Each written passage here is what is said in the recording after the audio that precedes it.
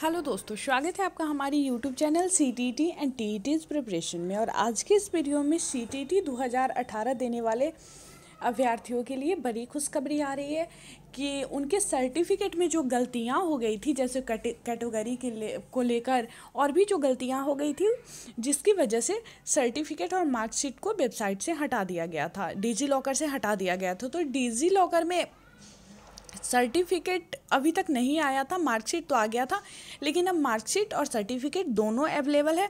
और सबसे बड़ी खुशी की बात है कि सर्टिफिकेट में जो गलतियां थी उनको सुधार दिया गया है। तो आप भी जाके अपना सर्टिफिकेट और मार्कशीट डाउनलोड कर सकते हैं। और अगर आपको मार्कशीट और सर्टिफिकेट को डाउनलोड करने का तरीका नहीं मालूम होगा तो इस चैनल पे मेरा एक और वीडियो है जिसमें स्टेप बाय स्टेप बताया गया है, उसका लिंक मैं डिस्क्रिप्शन में दे दूँगी।